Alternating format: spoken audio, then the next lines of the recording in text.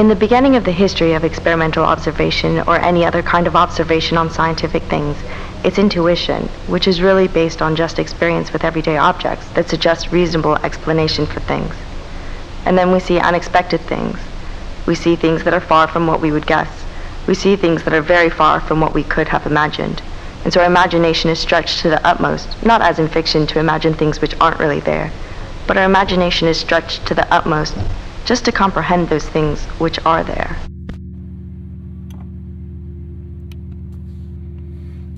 When we don't look, we can't say through which hole it's going, but if you try to look to see, you find it always goes through one hole or the other.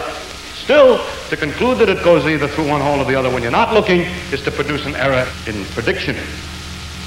And that is the logical tightrope on which we have to walk if we wish to interpret nature. Nobody can give you a deeper explanation of this phenomenon that is a description of it. They can give you a wider explanation in the sense that they can do more examples to show how it's impossible to tell which hole it goes through and at the same time not destroy the interference pattern. They can give a wider class of experiments than just the two-slit interference experiment and so on, but they're all just repeating the same thing to drive it in. The mathematics can be made more precise. You can mention that they're complex numbers instead of real numbers and a couple of other minor points which have nothing to do with the main idea. And the deep mystery is what I described.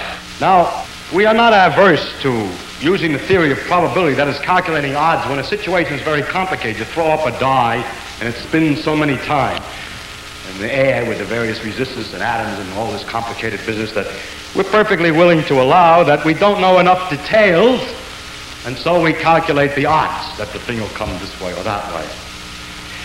But here what we're proposing, is it not, is that there be probability all the way back at the fundamental laws, that in the fundamental laws of physics there are odds. For example, suppose that I have an experiment so set up that with the light out, I get this interference situation. Then I say that with the light on, I can't predict through which hole it will go. I only know that each time I look, it'll be one hole or the other. The future, in other words, is unpredictable. Why, nature herself doesn't know which way the electron is going to go. A philosopher once said, "It is necessary for the very existence of science that the same conditions always produce the same result." Well, they don't. What is necessary for the very existence of science is just the ability to experiment, the honesty in reporting results, and finally, an important thing is the intelligence to interpret the results. But important point about this intelligence is that it should not be sure ahead of time about what must be. It is necessary for the very existence of science that minds exist which do not allow that nature must satisfy some preconceived conditions like those of our philosophers.